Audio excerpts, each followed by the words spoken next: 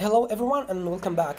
In today's video, I'm gonna explain how this suspension mechanism works. It is not like any other suspension we find in normal cars. It's usually used in heavy military vehicles, especially the ones with trucks or caterpillars.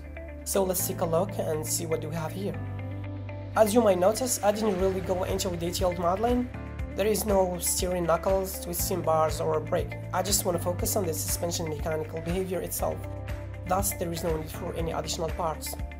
As you can see, we have a simple shock absorber, a pinion and a rock, and some springs and dampers. So basically what this mechanism do is transforming the rotational movement of the wheel via a rotating pinion into a linear movement, resulting in the compression of the spring attached to the rock. And simply, this is how we can absorb shock. It was really interesting and innovative at the same time. This is the end of my video. Thanks for watching and make sure to subscribe to my channel to receive interesting videos about mechanical engineering, and have a good day.